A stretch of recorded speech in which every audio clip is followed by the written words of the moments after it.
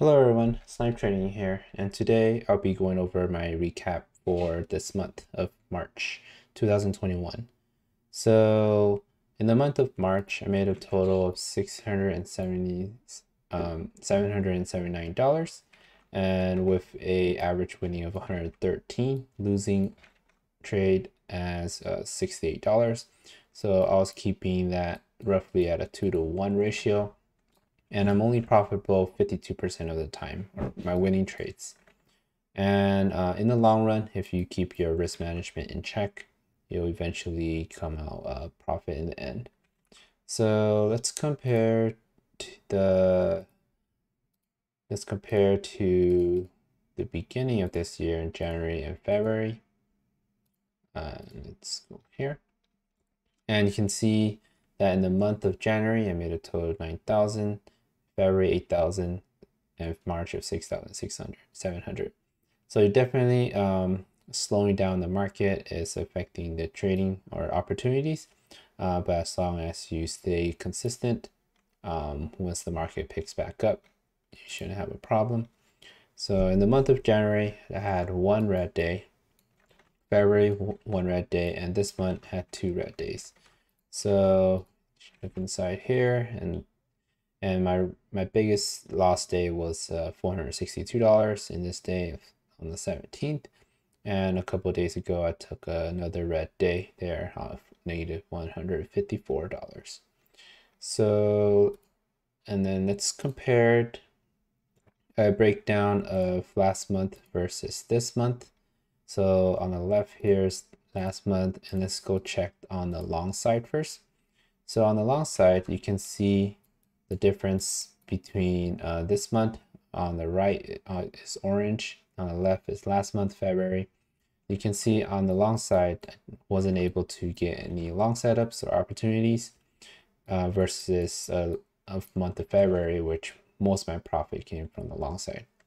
And you can see the percentage is also gone down on the long side for this month, and that's because the market condition has shifted, and more, I guess, newer traders have shifted out of the market. And then let's compare to the short side.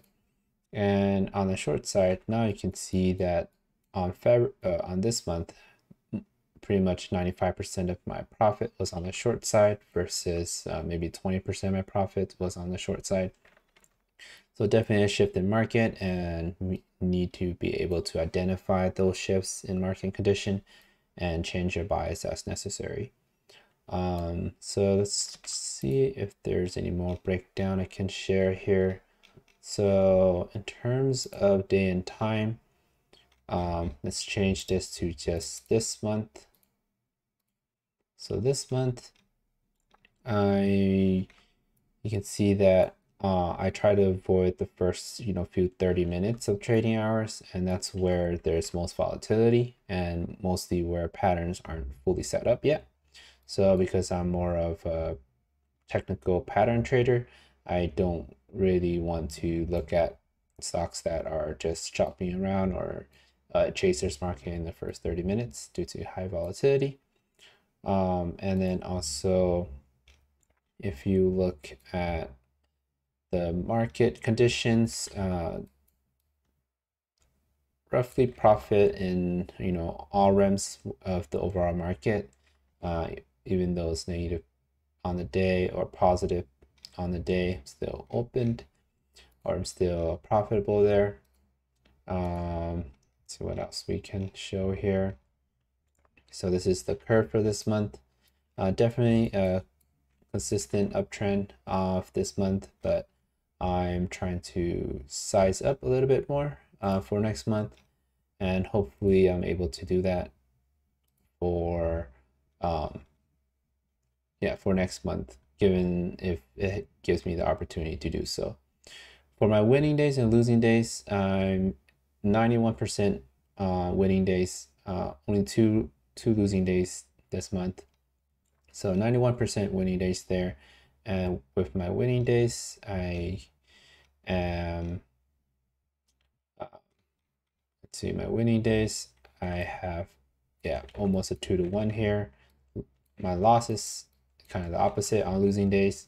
But yeah, this doesn't really show a lot since I don't have a lot of data points. It's just 2 days there on the last. But yeah, all in all, this month 677.9 profit there. Definitely slower in between this month and last month and January, but trying to keep my consistency and keep up with the market. So I think, oh, okay, so I could show my largest gain here. It was GNUS. So GNUS was a $725 win. And you can see during this, on the 5-minute chart, there's a breakout here. I bought on that breakout and pretty much sold in each of these push. And then that was for a $725 win on GNUS. My biggest loss was on TNXP. So TNXP, I have another recap video called Consequence of Being Early. And this is where I bought early and then got stopped out, bought early, got stopped out, bought early, got stopped out. So it was three losses there for a total of like $500 here, which was my biggest biggest loss for this month. But all in all, up a total 677.9 for this month. And I like to remind everyone that these are the two strategies that I trade day in and out.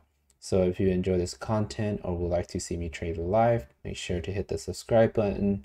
And I try to trade each morning at around 6:45 or so. And be sure to follow my Twitter or join the community in my Discord link below. I'm still building a community there and share ideas. So yeah, I'd like to thank everyone for watching. If you enjoy the content, be sure to hit the like and subscribe button. Thank you. See you guys next month. Happy trading. Bye.